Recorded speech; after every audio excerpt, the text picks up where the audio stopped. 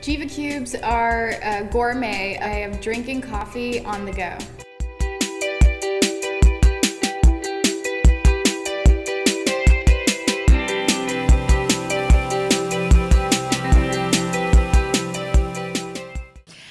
Jiva started when my mom went to Colombia for the first time in 15 years, just like coming home, and she came back to Miami with these little cubes of sugar and coffee, and I love them, and I started using them for going to school every day at FIU, and it helped me a lot because I could skip the line completely at the coffee shop and I wasn't late to class anymore. So I love them so much that I started trying to figure out how I could make this into a business because I thought they were an amazing idea. So I started changing the cube up to fit more of a cup that I liked, and I noticed that American standards were a little bit different with how we drunk coffee. So so I started changing the cube, making it a little bit more Americanized and Europeanized type thing. And I went to Colombia to try to find the best quality coffee and sugar and to find the best way to actually make the product. So I went back to Colombia and started looking for manufacturers and testing out manufacturers and looking at ingredients, and I finally found, after a lot of trial and error, a family that I really liked that was making the cubes fast enough for my expectations and good. So I finally found them, and they're from Ocamonte, Santander. It's a very prestigious coffee region. And they are working with me to make the cubes.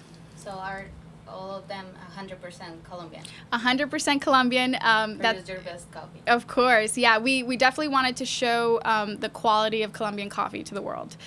So we capitalized on how well recognized Colombian coffee is for its quality, and we went to even further and found the best quality instant coffee that we could find, and that's from a really nice region called Ocamonte.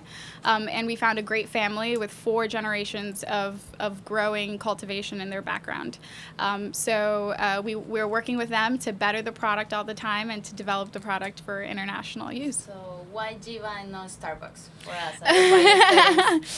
Exactly, yes. So Jiva is quality instant coffee that a lot of people love, but not only is it really good quality coffee that tastes like you just made it from a machine, it also lets you skip a line, a very long line. It helps you make it on the go, so you don't even have to worry about stopping there anymore. You don't have to worry about sugar or anything else. Everything is in it. Yeah, and you basically have coffee right at your fingertips in your pocket. A little piece of Colombia. But the idea is wonderful, but how you get the money? Because yeah, so college student can't really fund a project or a company on their own, obviously. So I went and looked up Kickstarter. Kickstarter is a platform that lets you raise money for ideas or business projects that you want to come up with. So I released Jiva on there, explained what the product was through video, and gave some rewards to anybody who wanted to back the project. So we first did our first project, and we asked for $1,000, and in that project we got 15,000. People returned and asked for a lot more cubes than we first thought we would get. So we started releasing the classic, the regular cube. And then once we saw that people really liked the product at the end of the first campaign, and we had all these great reviews, we thought we should expand the line and make it bigger. So we came back and did another line, another Kickstarter project. In the second Kickstarter project, we did our entire coffee line that has mocha, caramel, French vanilla, hazelnut, and we released the hot chocolate cubes for the first time. The hot chocolate cubes are just 100% cacao and vanilla, nothing added, and we also came out with caramel hot chocolate. So in that project, we asked for $15,000. It was going to help us buy a packaging machine that basically would let us package it in these little cute candy-looking plastics that would help preserve the cubes for a lot longer and help us send them internationally. In that project, we got $82,000. So we, again, went over expectations, and we started shipping the cubes out to over 20, 30 different countries internationally.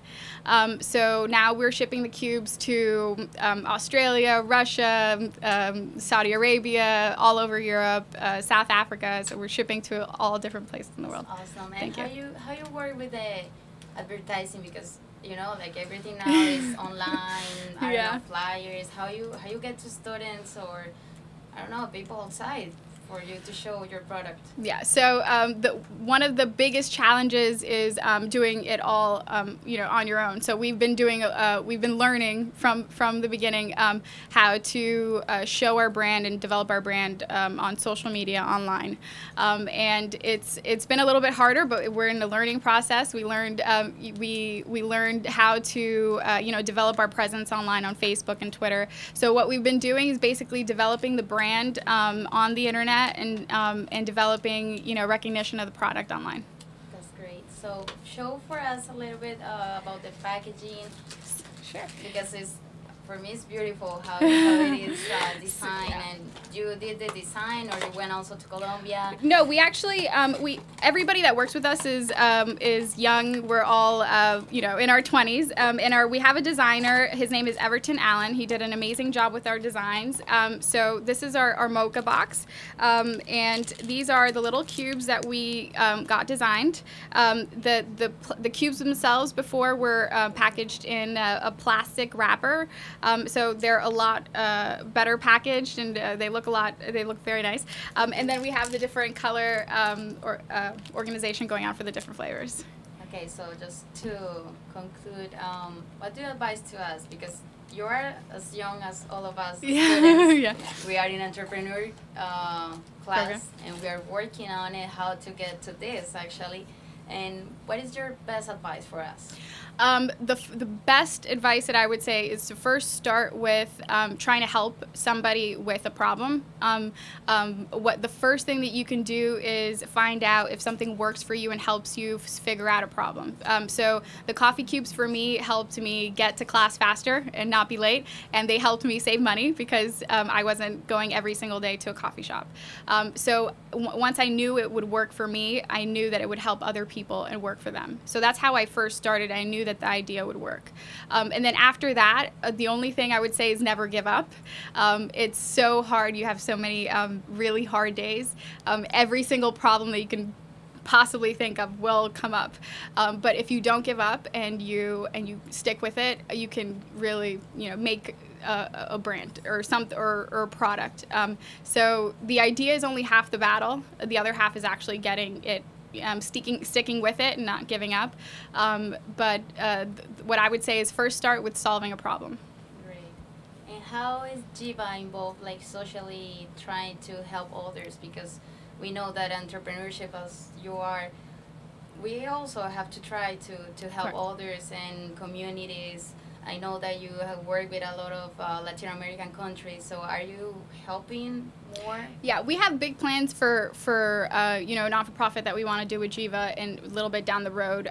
But for right now, we make sure that we only purchase fair trade coffee. So it's we make sure that the organization behind the products that we're purchasing are fair and just.